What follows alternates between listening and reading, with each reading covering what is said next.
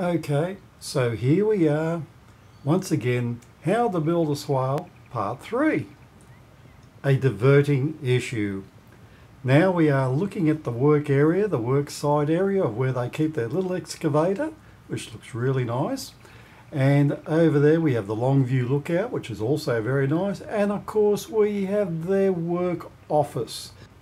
And we can even see the TV aerial on top to keep them occupied when they're not working.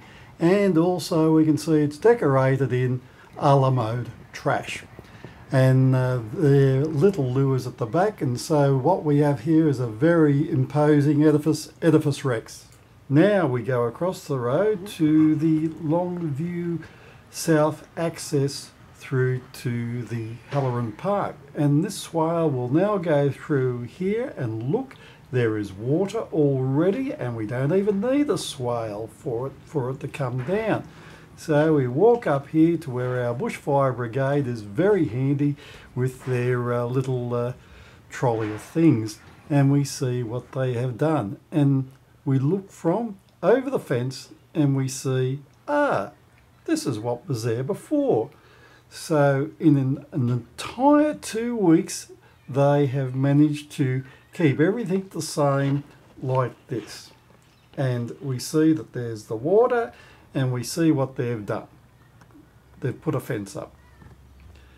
Now this is the playground, and this is the area that's still very wet, and we look at the sand around the playground edge and go, well, what do you know, it looks like they've been digging up here, but it looks like pets or animals, native animals digging up in the sand.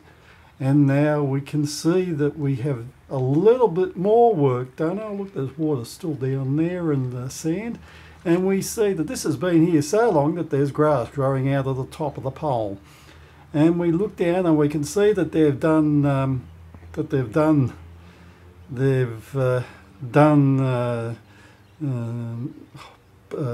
really much by the look of it.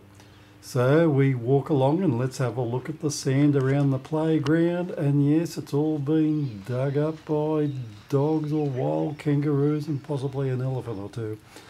And we're looking, yes, this has been very constructive for the playground. And let's go and have a look and see if there's any water still lying around. Well, what do you know, there is. So we go for a little splash and dance in the water there. Yes, there we are. That's good and deep. Must be a new pool that's going in.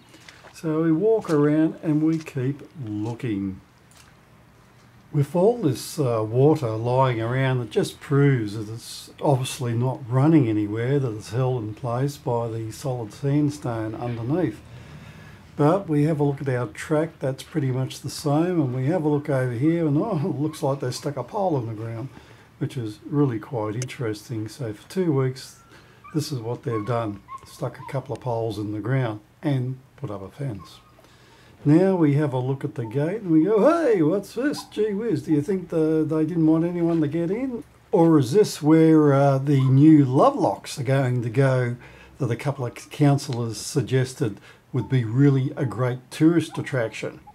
But by golly, they sure didn't want anyone to open this gate. So don't forget to keep an eye out for How to Build a Swale Part 4. What is really the cost of this fiasco? Thank you.